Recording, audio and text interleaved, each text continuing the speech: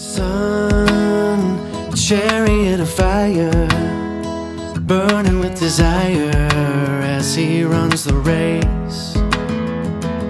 Half light, the moon is always knowing. Today we're going to talk about how to stop a consequence before it's too late, and to see an overview of how people get themselves into unworkable situations that really stunt the health of their life. We're going to start with this. This represents the health bar for somebody in any given situation. When we have a part of our lives, like our physical body, that has a certain threshold for health in order to survive. It has a limit, right? And certain consequences are going to shake up those limits until the threshold increases. This represents the bar for consequences within any specific entity of health within your life. This could be physical health, this could be financial health, this could be mental health, this could be the health of a given relationship. This represents the limits and the nodal points in consequences adding up in order for you to come to a place where limits are at higher stake of destroying things. So down here is absolute health, well-being, and workability in any consequence or situation that comes in. You have total leeway and total ability to see things and easily change them immediately and face them in a way that you have all the workability in the world. And if you would do things when it was down here, things would be way easier to get back on path in a way that would be better. And up here represents total unworkability, total death, total last call decisions that have serious consequences for your life and have serious consequences for that entity of health that you're working with. And how the universe works is when you're doing things or you're on a specific path where, whether it's financial health or physical health or the health of a relationship or anything else that you can think of that applies to health of something, what happens is when we make decisions that have consequences for that health, the limits get raised, the pressure gets raised, and there's a signal that goes off every time that occurs. So as that entity or container, you can think of it as the container. The limit is this container of how much pressure it can take before that glass container bursts, right? For health. Now, there's this bar that where the pressure is getting hotter and hotter and harder and harder and more intense and more intense and more intense. And as this bar is raising, there are messages or signals associated with it. So if it's health, it could be like, okay, the bar is raising and my message or my awareness of that is I'm getting more tired, or I'm getting sick more often. If it's financial health, it could be like, oh, I can't pay this thing that I owe, or I can't afford this thing that I need to afford for my well-being. If it's relationships, it could be like, oh, we keep on having arguments that are impacting our health and well-being, and there's an impact there that is now affecting my life and their life. And so there's always a message that occurs as that pressure or that threshold rises. The reason that a lot of people don't want to pay attention to these signals or signs, and in fact they're doing the exact opposite other than paying attention to it, is because there is some direction that they're headed in that is opposing in some way what they would need to do to pay attention to these signals and make changes in order to maintain health, and in order to maintain the solidity of that glass container that can only take so much pressure and that has a certain limit. So if they wanted to make the choice to help their health in that area, to avoid the total consequence of death in that area or falling through in that area. And if they want to pay attention before it gets too bad and too unworkable, they're going to have to make a choice that may affect this other path they're currently heading on. There are these oppositional forces in our life where we may want something.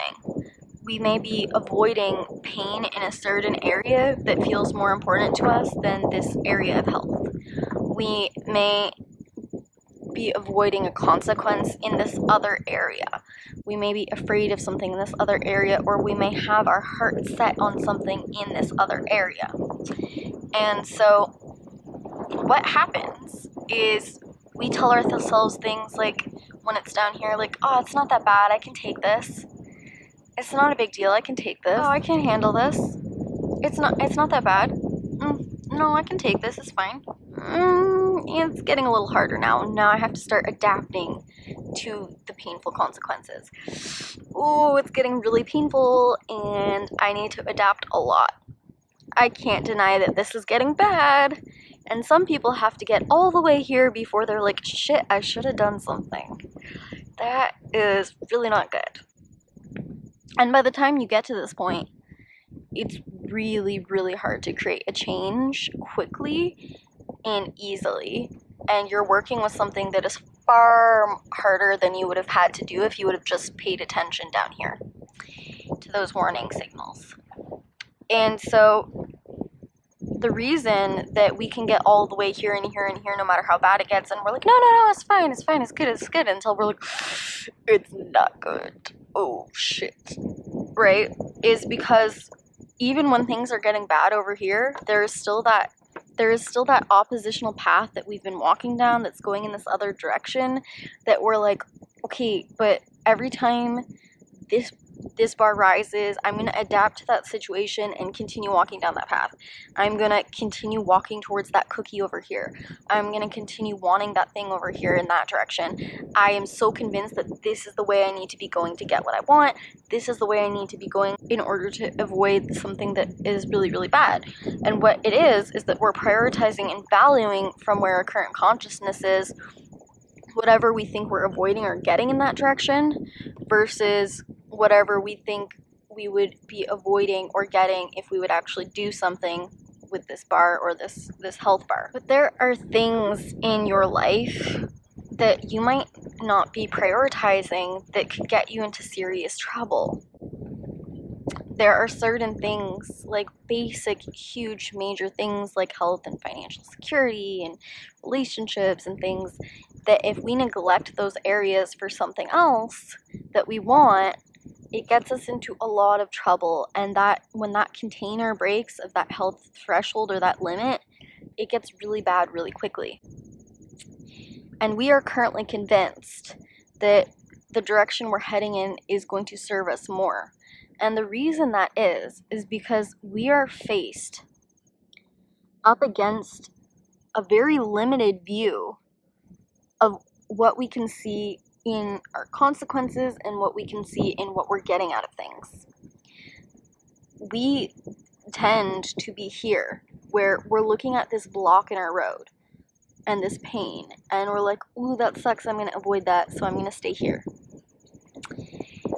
And we are not seeing things further down the line, and we are not getting a hawk's eye view of our life and a deeper awareness on a higher level of, if we really knew everything about all the paths and directions we could be walking down, if we really understood what those warning signals meant and were in reality with them, if we really understood that path that we're walking down and why it does or doesn't serve us, we would be making radically different choices and have a radically different perspective about what we want to prioritize, what does serve us, and what is going to hurt us the very most. And so this is where we get into the most trouble. And I'm going to give you some examples now.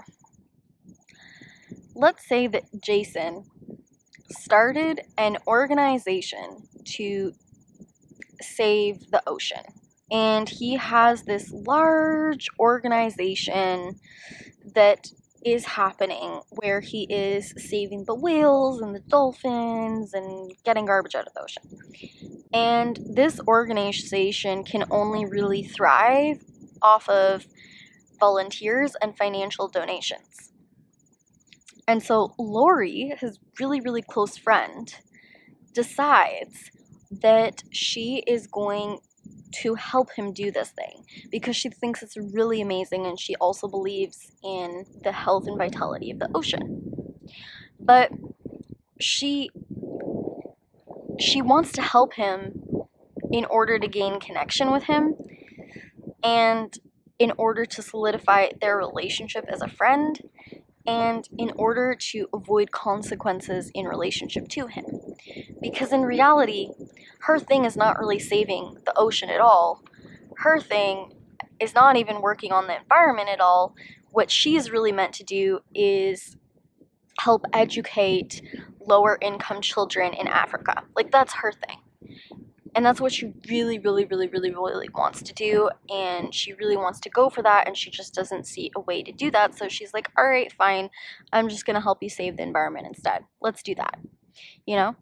And what happens is that Jason is, even though he's so focused on the environment, he actually feels a lot of shame when he asks people for those donations or that volunteer work that he really needs in order for his nonprofit organization to thrive. He feels super bad about who he is when he asks for that, because the very reason that he's interested in environmental awareness is so he can feel like a good person. And when he pressures people for money in any way, or asks for money in any way, or asks for people's time in any way, he starts feeling like a bad person, and he starts getting a lot of shame around that. And so in order to make himself feel like a better person and preserve his ego and still stay in that company and create that organization, he puts all of this pressure on Lori and Tom and Tammy, his close friends, to help him out. And he makes them totally responsible for the success of his nonprofit organization happening, and totally responsible for his mission to save the ocean and the dolphins and the whales to continue on and thrive. What happens is, at first, Lori and Tom and Tammy are doing just fine helping him out.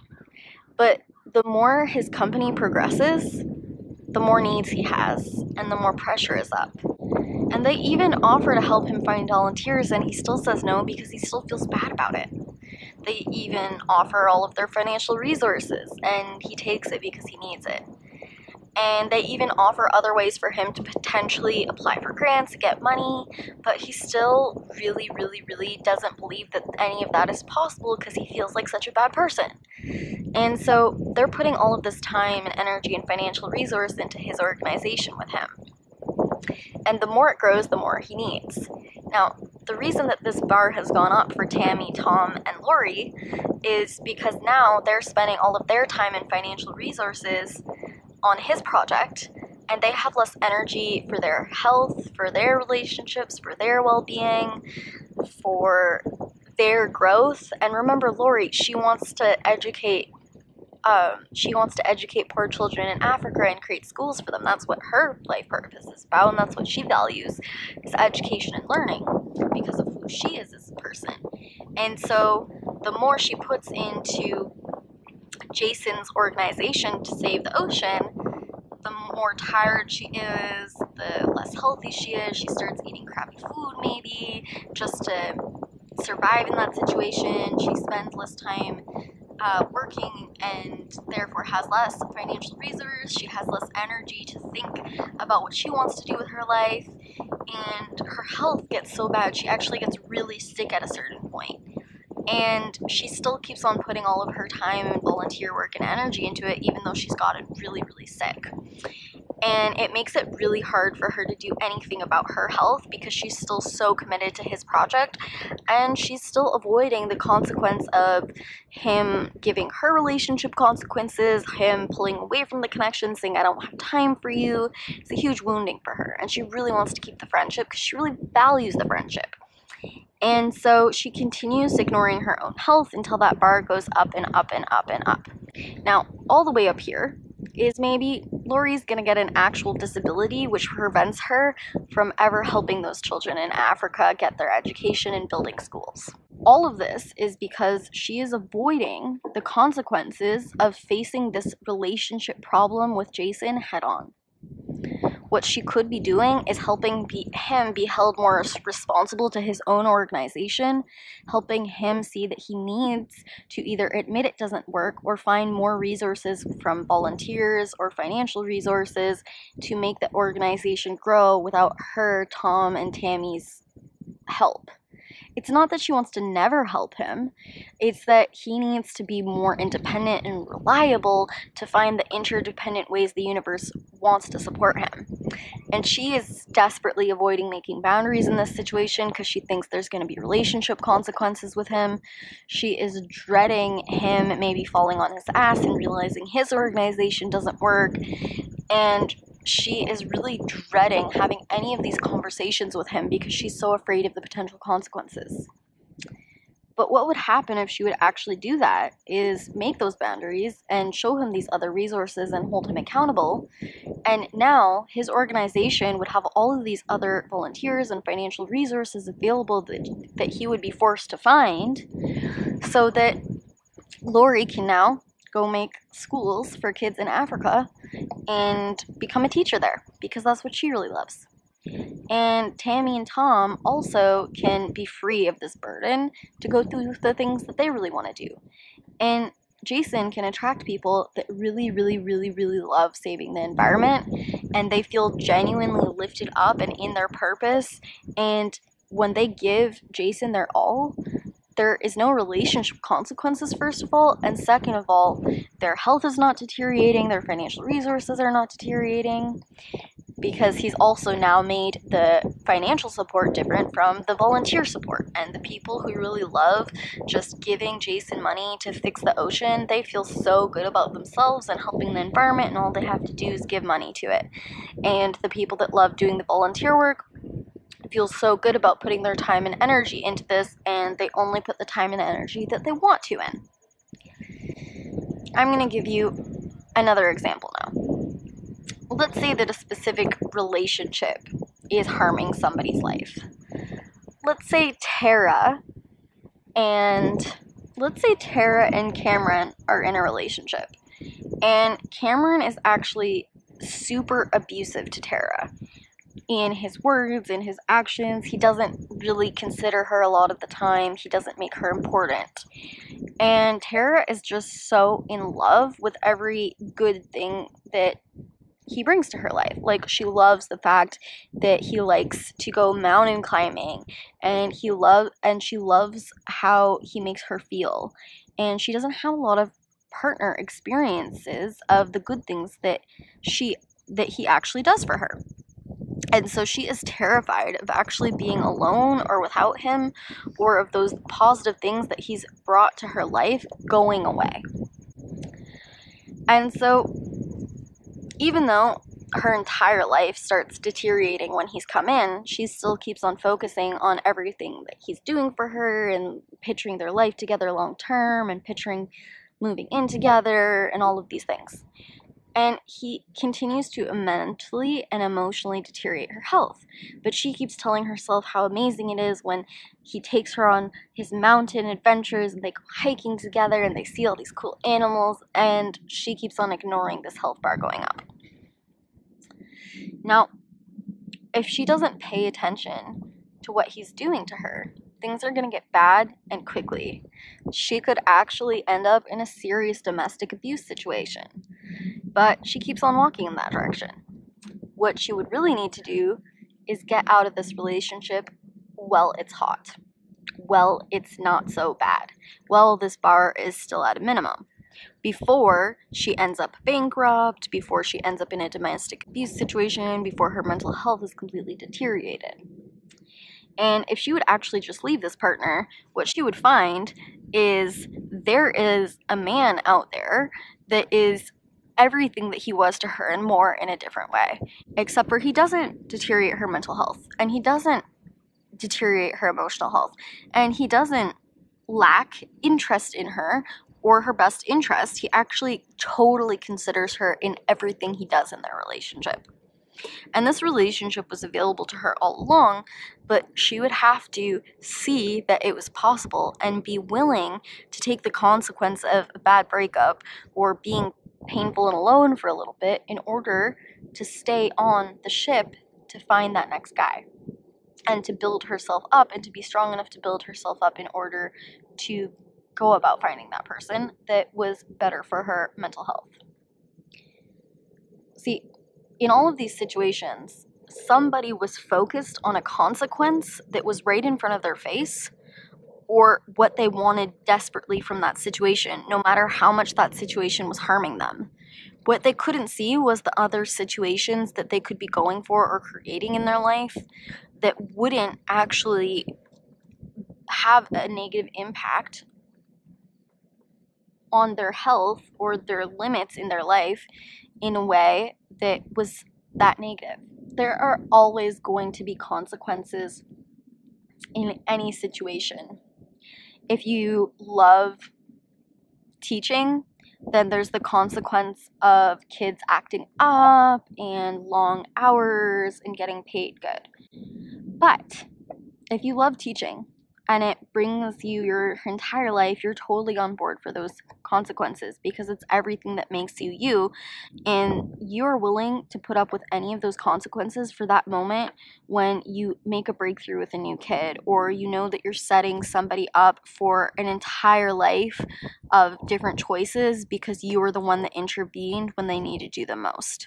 An extreme Olympic athlete, when they're going through training, is going to maybe have to eat a very strict diet, and they're maybe going to have to deal with consequences of people telling them that they're never going to make it and that they're wasting their time.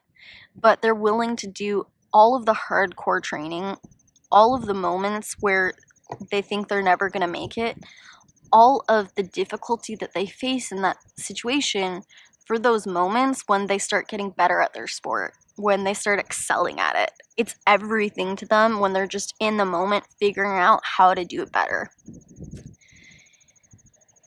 There are consequences no matter what path you choose in life. But when we look at things right in front of our face and we avoid things right in front of our face because it's the thing that is most obvious to us that could or couldn't happen, we miss the greater picture, the hawk's eye view of situations. And when the universe is red flagging us that a certain area of a limit or of health or of a container in your life is about to break, and you ignore it because of something that you think is serving you, you're going to be totally screwed. You need to start opening up to the ways that that thing may not actually be in your best interest, and you can do that by playing it 10 years from now in that direction, and you can do that by playing 10 years from now if you leave that situation. What's going to happen when you start getting red flags 10 years from now if you ignore those red flags? What limits are you accepting and what consequences are you choosing into if you continue going on the path that you're going on? And then you need to be open to what different situation could I potentially be open or curious to occur that could be better than the path I'm currently committed to. Pay attention to your limits. Pay attention to the pressure cooker. And know that every time something occurs in your life that feels like alarm bell just went off, pay attention to that. Because the pressure will do nothing but continue to rise. And it's your job to face it while it's still a workable situation and while you can still turn things around.